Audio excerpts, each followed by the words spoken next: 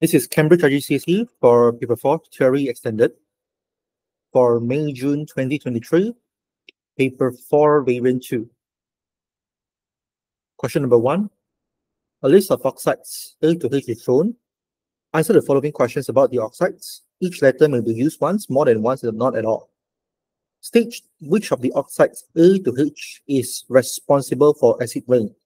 It is sulfur dioxide, which is an acidic oxide produced by burning of coal amongst factories. So D. And a giant covalent structure that is silicon 4 oxide, commonly found in quartz and sand. Is a reducing agent in the blast furnace that is actually carbon monoxide. Right? A lot of students will think that it's carbon dioxide. No, it's carbon monoxide. Or some students even think that it's calcium oxide. No. It's carbon monoxide that is formed by burning of coke that forms carbon dioxide, and more coke react with carbon dioxide and form carbon monoxide. And these carbon monoxides will react with your iron 3 oxides and form carbon dioxide and iron, which essentially this acts as a reducing agent, removing oxygen from iron 3 oxide. So this one will be, let's see the letters. That's reducing agent is H. K is the main constituent of bauxite, so that is aluminium oxide, Al2O3. Okay, B is the main impurity in iron ore. Iron ore is what we call it, main impurity is still silicon 4 oxide. In fact, all right, this is removed by using calcium carbonate, also known as limestone, where it thermally decomposes to calcium oxide and carbon dioxide. And calcium oxide here acts as a base that removes our silicon 4 oxide to form calcium silicate, also known as slag. Right, it's a neutralization reaction, in fact. And last one can be reduced by heating with copper. Oh, this must be very much, this metal must be less reactive than copper. So that should be silver oxide. Silver oxide. So silver is less reactive than copper, which means that copper can displace it from its ionic compound. So we get copper 2 oxide and silver. Okay, so the answer here is silver oxide. Okay, move on. State the name given to group 7 elements, halogens. Why does group 7 elements have similar chemical properties? So similar chemical properties is due to they have the same number of valence electrons.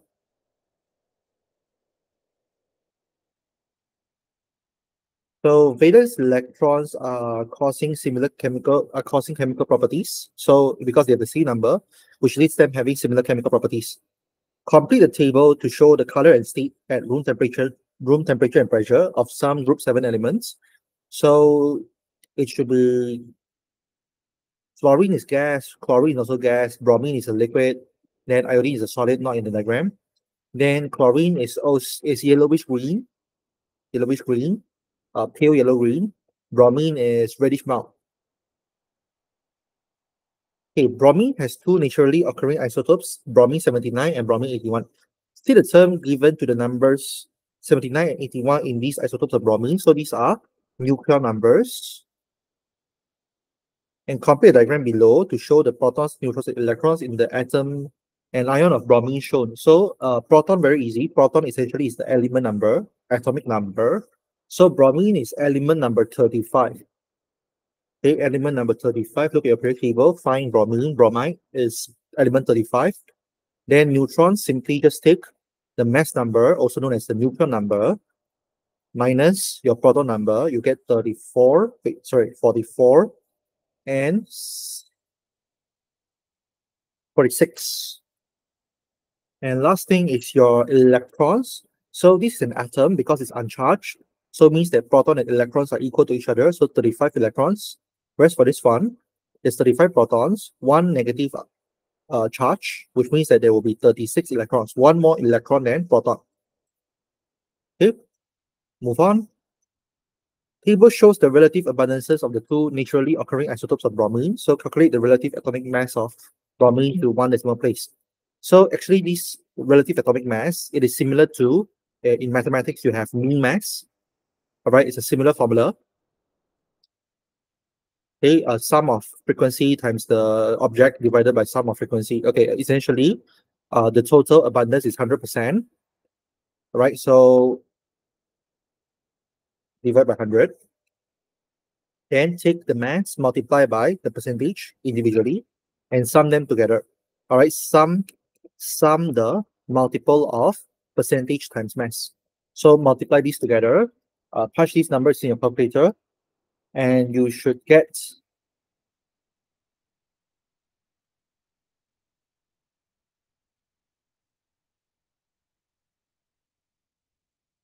79.9. So this is one decimal place, 79.9. Okay, chlorine displaces bromine from aqueous potassium bromide, but does not displace fluorine from aqueous sodium fluoride. Write the simple equation for the reaction between chlorine and aqueous potassium bromide. Okay. Okay. So we have chlorine displaces potassium bromide, and then essentially displacement occur where it forms potassium chloride and bromine. Like aqueous depends on, I mean, most likely aqueous because it's water.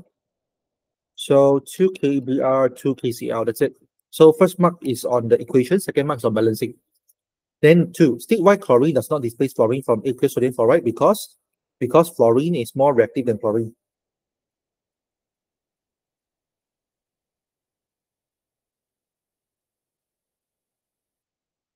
Or you can also say chlorine is less reactive than chlorine is less reactive than fluorine. Okay, next. Aqueous silver nitrate is a colorless solution containing aqueous silver ions. Describe what is seen when aqueous silver nitrate is added to aqueous sodium chloride. So this is a precipitation reaction. You should know that silver and chloride, they together form a precipitate. This is a white precipitate. This is what you see. Please do not name it, because describe what you see. Whereas what's the equation? So aqueous silver reacting with aqueous chloride forms your precipitate, which is a solid state. It's a new chemical. This thing is white precipitate. These two looks invisible, whereas this is a white precipitate. Okay, next. What is the process used to manufacture sulfuric acid? Contact process. Part of the manufacture of sulfuric acid involves converting sulfur dioxide to sulfur trioxide. Describe two methods by which sulfur dioxide is obtained. So you can do this by burning of sulfur, right? Or roasting sulfide ores. Of course, in the presence of air. Okay. The conversion of sulfur dioxide to sulfur trioxide is a reversible reaction which can reach equilibrium. State two features of equilibrium. An equilibrium happens when the concentration of reactants and products remain constant. Concentration of reactants and products remain constant.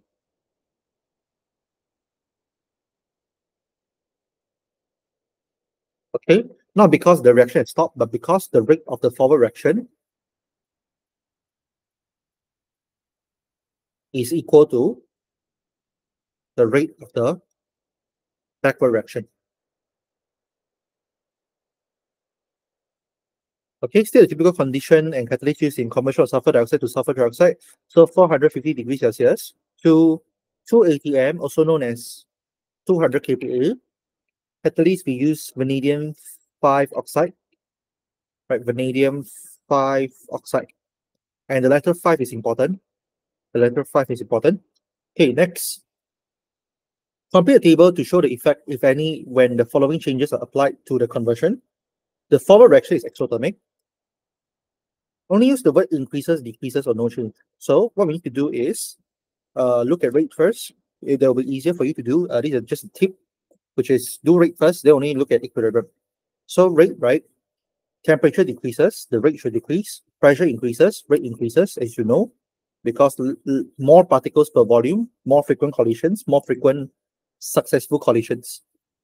Whereas for concentration of SO3 on equilibrium, at equilibrium, temperature decreases will favor the exothermic reaction. So forward reaction is favored. The equilibrium position shifts to the right, making more sulfur trioxide. Then pressure increases, so that favors the side with less gas. So look at the left and the right. This has 3 gas, this has 2 gases. So favor the side with less gas. So increases, which is it shifts to the right.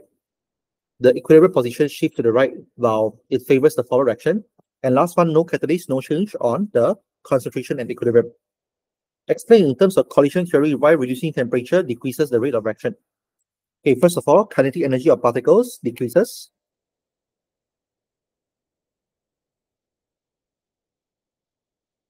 Which makes them move slower, the particles move slower. So then you can talk about the frequency of collisions. Frequency of collisions decreases. Between reactant particles decreases. Frequency of successful collision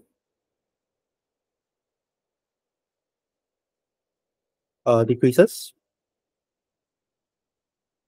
Now, actually, in between these, you can also talk about, because it's temperature. Temperature doesn't just affect the frequency of collisions, but it also decreases in a way, the intensity where they collide. So that actually causes a lot of collisions, right? There will be a lower percentage of collisions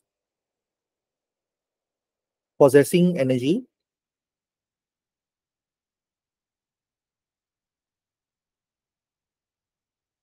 greater than the activation energy.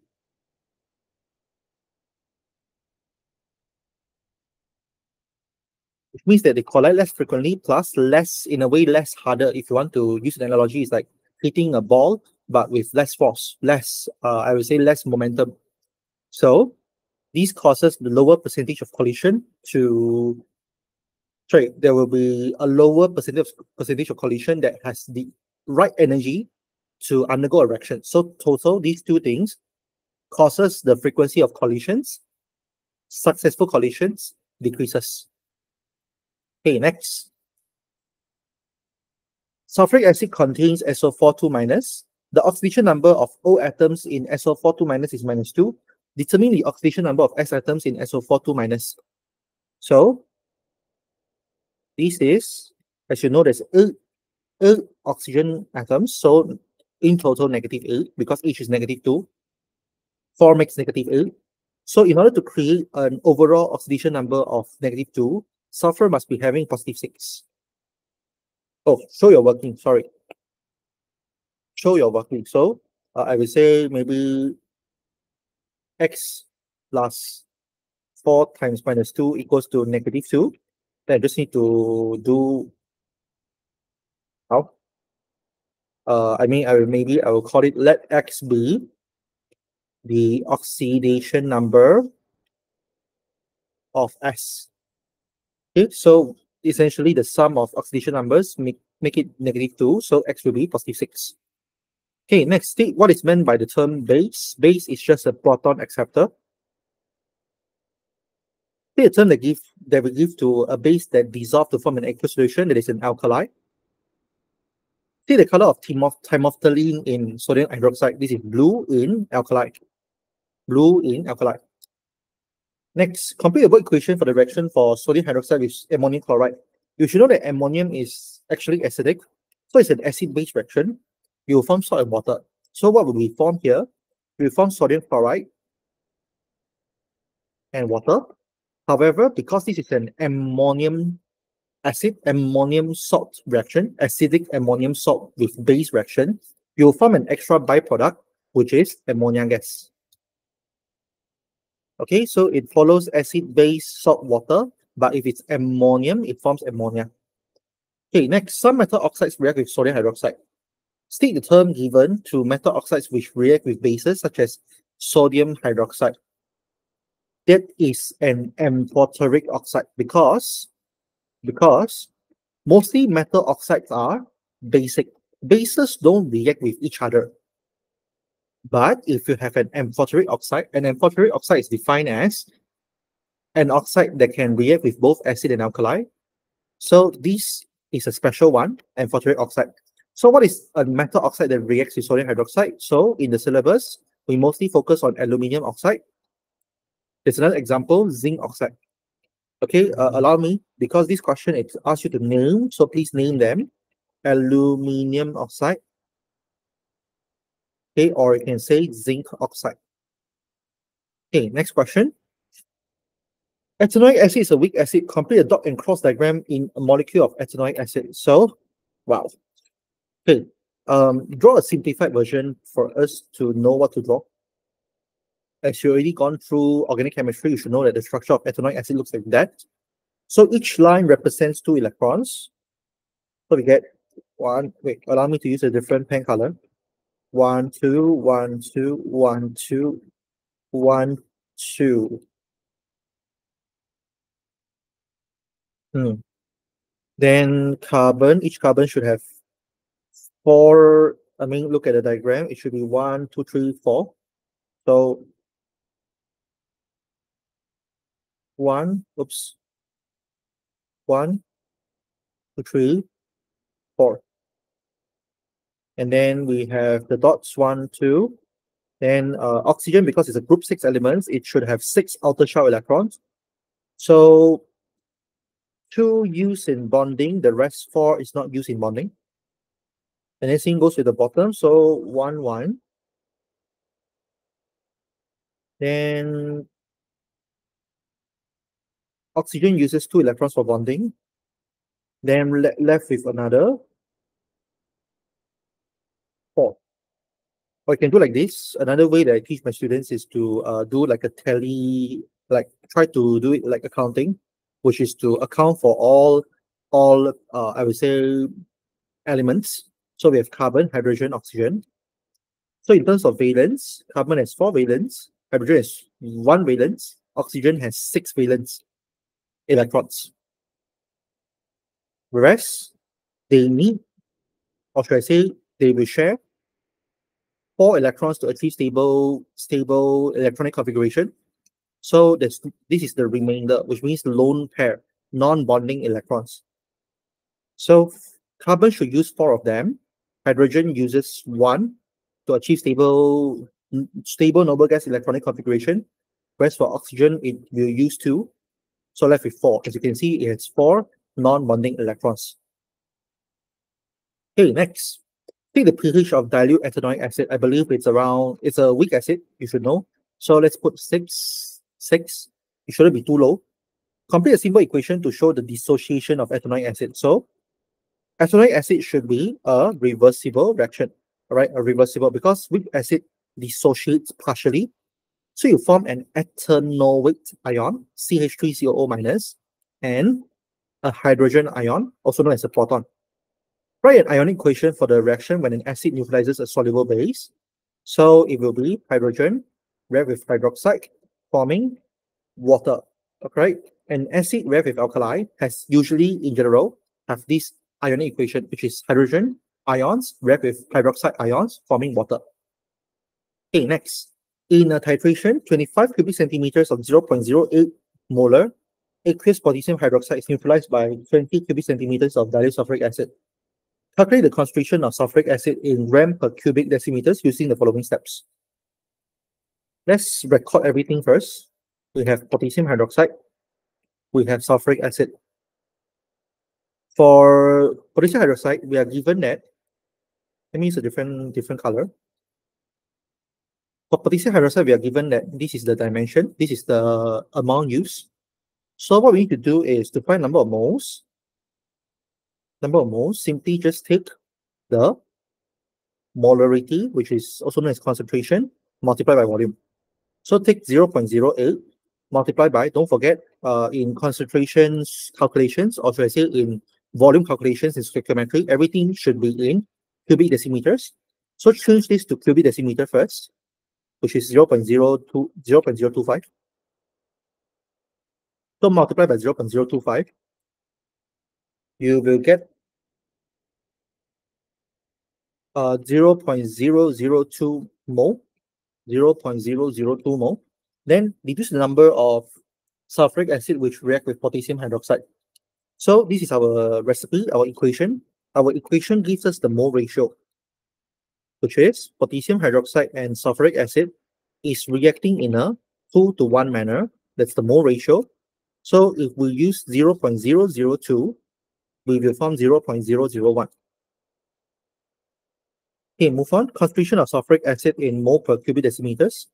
So by the unit itself, actually, you can realize that is actually number of moles divided by volume. So that means we take 0.001 divided by 0.02. Please change this to cubic decimeters as well. Then you will get 0.05. Then calculate the concentration of sulfuric acid in gram per cubic decimeters. So given that it is in 0.05 mole per every cubic decimeters, how can we convert these to gram per cubic decimeters? As you can see, you need to introduce the units gram per mole. All right, you need to multiply gram so that you get gram. You need to divide by mole so that you get rid of mole, leaving the final answer as gram per cubic decimeters, which means that you actually need to find this unit tells us about the molar mass. So molar mass of sulfuric acid is, based on your periodic table, 2 plus 32 plus 16 times 4. That should give you 98. So 98. Right. Let me check. Yep. And 0.05, that gets you 4.9 gram per cubic decimeters. Okay, move on. Propane and propene both react with chlorine. When a molecule of propane reacts with chlorine in the presence of UV light, one atom of hydrogen is replaced by one atom of chlorine. State the term given to reactions in which one atom in an alkane is replaced by another atom. This is substitution. When you see alkanes, think of substitution. When you see substitution, think of alkanes. By the way, state the purpose of UV light in this reaction is to provide activation energy. State a term given to any reaction that requires UV light. It's a photochemical reaction. Write a simple equation for the reaction between propane and chlorine. So propane is C3H8, chlorine is Cl2. So it's a mono substitution, which means at each step only one hydrogen will get substituted. So C3H7Cl, and the byproduct is HCl because the H will be forming a bond with the remaining chlorine atom. Next question: a molecule of propene is unsaturated and will react with chlorine at room temperature. State why propene is an unsaturated molecule. Because it contains a carbon-carbon double bond.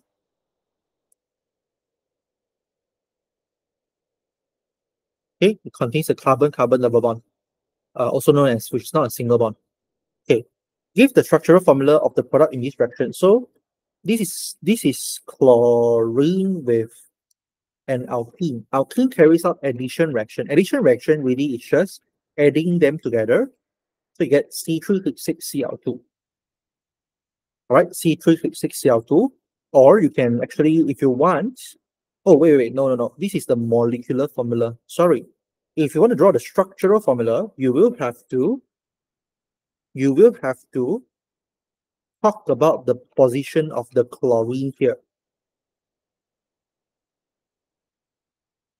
So you can write CH3, CH2Cl, CH3, CH2Cl, CH2Cl. So okay, how do you know how to write? Essentially, each division is by carbon. So first carbon surrounded by 3 hydrogens. Second carbon, that's why I double check, is surrounded by a hydrogen and a chlorine. The third carbon is surrounded by 2 hydrogen and 1 chlorine. Okay, next question. Propene undergoes addition reaction with steam. There are 2 possible products, A and B. Draw the displayed formula and name each product. Okay, propene looks like this, right? So addition of steam means adding water of course, in gaseous form. It can form either, because water is composed of H and OH, so it can either form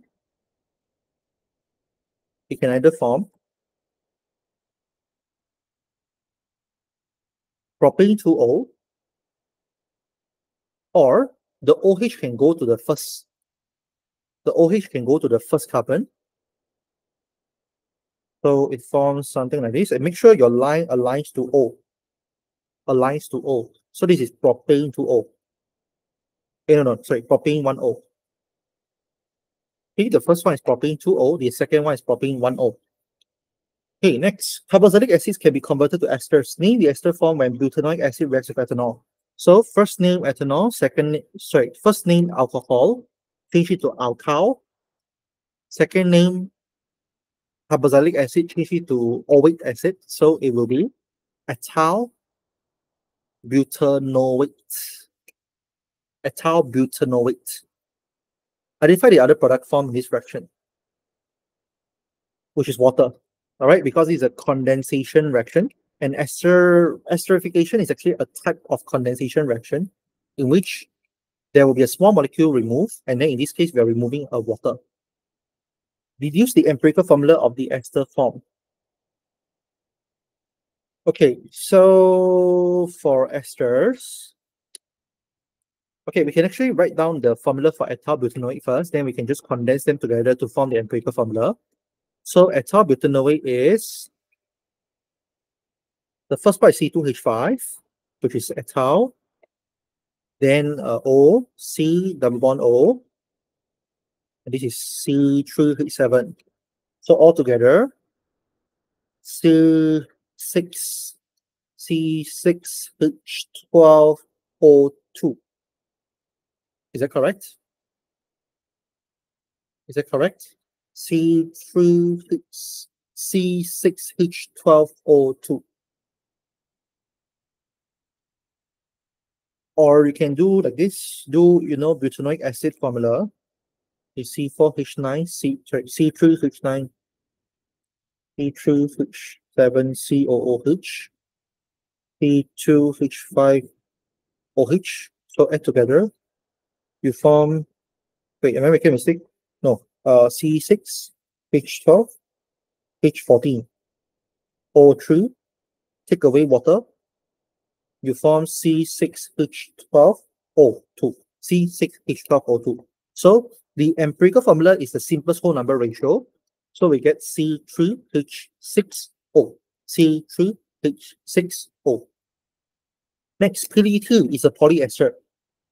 Circle one repeating unit of this polymer. So the repeating unit is, as you can see, actually you can see from the diagram, what is repeating? C double bond O, two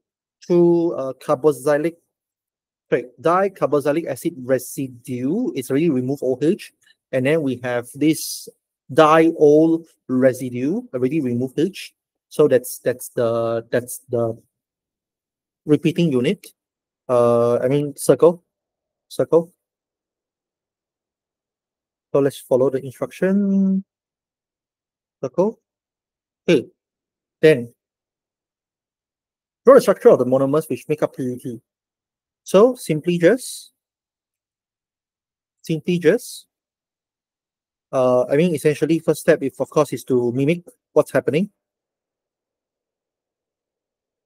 What's happening. Okay, second step is know that this is condensation polymer, which means that condensation polymer, it would have water. So you put back an OH and H, that forms the monomers. So it's a dicarboxylic acid group and a diol group. State the type of polymerization to make PDE. So this is condensation polymerization. Okay, that's it for this discussion, and I'll see you in the next one. Bye.